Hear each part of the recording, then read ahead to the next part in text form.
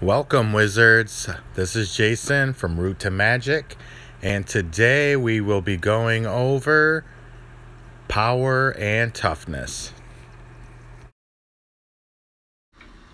Alright, as you can see in the bottom right hand corner of this card is the power and the toughness.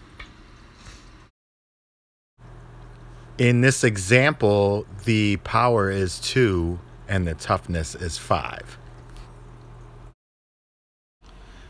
The power of your card is the damage it does.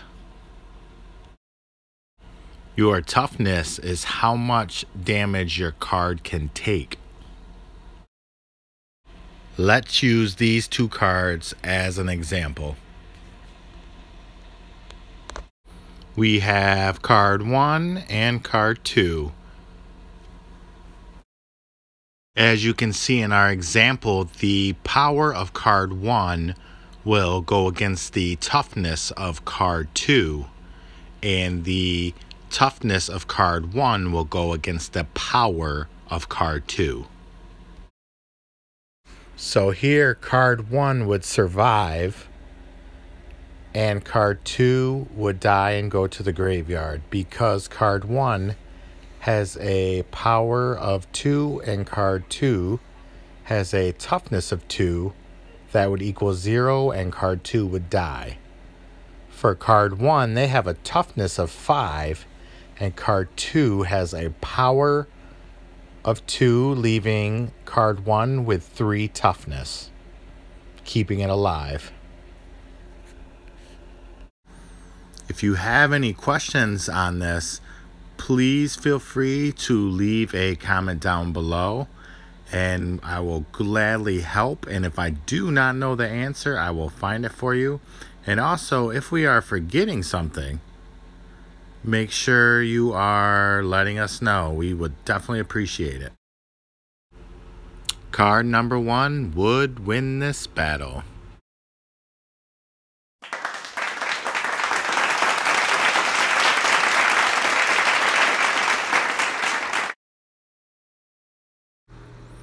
But what if there was 3 cards your opponent decided to block you with?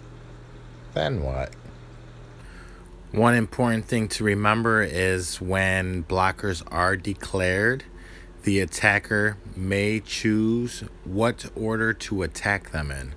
It's very important to remember that and know how that works. It's important to remember this because as a new wizard, it confused me a few times. We're going to take the example up above again.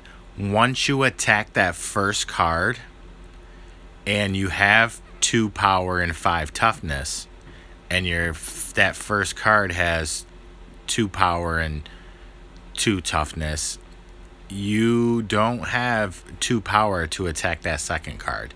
You would now be a 0 power and 3 toughness versus that second card. So now the second card blocking you is also a 2/2, but now you are a 0 power, 3 toughness. Now the second defender you would do no damage to because you have 0 power.